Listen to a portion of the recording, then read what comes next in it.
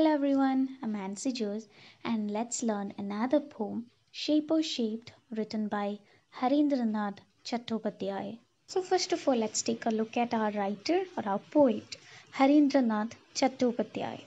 He was born in 1898, that is towards the very end of 19th century, and he was the younger brother of the Nightingale of India, as Mahatma Gandhi calls Rojini Naidu. Okay, so Harindranath Chattopadhyay was the younger brother of Sarojini Naidu. Okay, and he was a Bengali intellectual, and he marked his presence in various fields.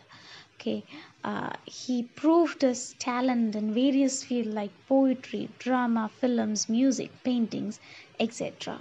He was also a member of Rajya Sabha for some time. Okay, and about his poetic career, he published a huge number of works, and it spanned over more than a half century, more than 50 years. Okay, and what marked his writings were music and verbal felicity, the expression of the right words. These were the hallmarks of his writing. And about the poem Shaper Shaped, it is divided into four stanzas with 8 lines in each one. Okay, and the poem expresses the gradual maturing of the poet's consciousness and individuality. See how he thought in his youth and how he behaved in his youth, and what change happened to him when he got that self realization or maturity. Okay, that is discussed in this poem. Okay, see, even about our poet Harindranath Chattopadhyay, it said that the poet was full of energy in his youth, but foolish self worship made him arrogant during his youth period. Okay, what ruled him was ego or obsession with the self or self worship. Okay, and later through the self realization, he came to understand the importance of humility.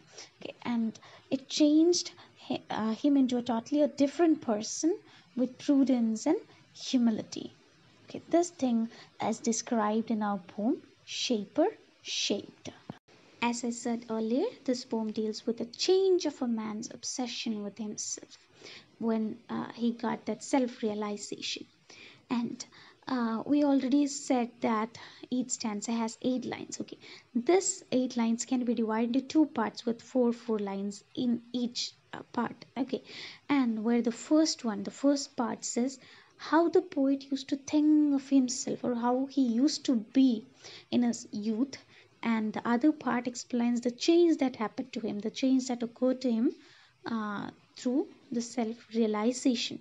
Okay, and the experiences that happened and occurred in his life, both bitter and the sweet one, they molded in him prudence and humility. That they molded him into a different person, a totally different person. Take a look at the first stanza of the poem Shaper Shaped. In days gone by, I used to be a potter who would feel his fingers mold the yielding clay to patterns on his wheel.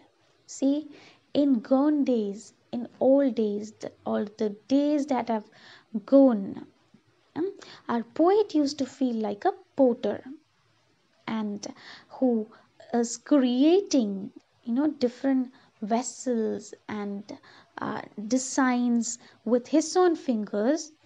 He is molding the clay that is put upon the wheel. You know that potter's wheel, right, upon which the clay is put and shaped into different vessels. Fine, so similarly pots and vessels, similarly here in the old days he used to feel like he is the creator, he is the ultimate creator who can do anything with his own hands. He shaped the clay. He used to feel like he is the potter who shapes the clay upon his will, upon to based on his own wish. But now through wisdom lately won, that pride has gone away, have ceased to be the potter and learned to be the clay. See, but now through the wisdom that I have received lately, what happened is that pride has gone away.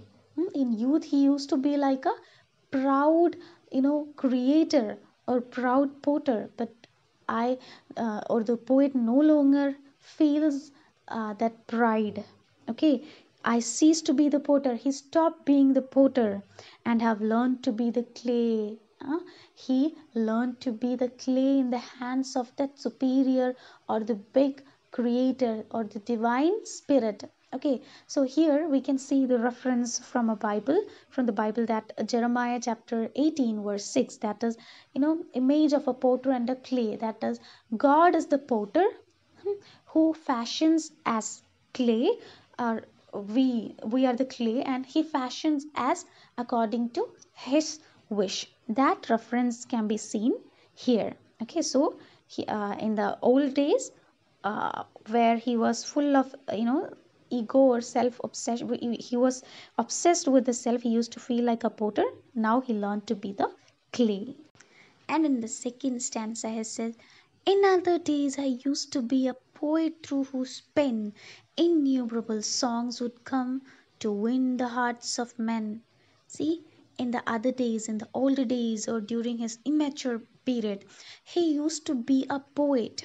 Okay, he wanted to be a poet or a singer whose pen would create innumerable song, a number of song that will win the hearts of men, that will a number of works or poems or songs that would be adored by the people, that will bring them fame. Okay, but now through new got knowledge which I hadn't had so long, but now I've gotten new knowledge. He is fortunate enough to get a, a new knowledge.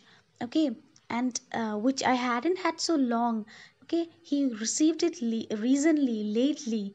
That then he ceased to be the poet. I have ceased to be the poet and have learned to be the song. See, he stopped being the poet. He stopped taking pride being the poet, and he learned to be the song sung by that divine, musician or the divine creator. He realized that he is a song composed or sung by the creator or the divine spirit or the God. Okay, so he stopped being the poet and learned to be the song sung by the God. Okay, so here what we can see is poet and song. He used to be a poet, he used to be a pride poet, and he learned to be the song sung by or composed by the divine creator. So we'll continue in our next class, and as your home assignment, please write a short note on the poet Harindranath Chattopadhyay. Thank you so much.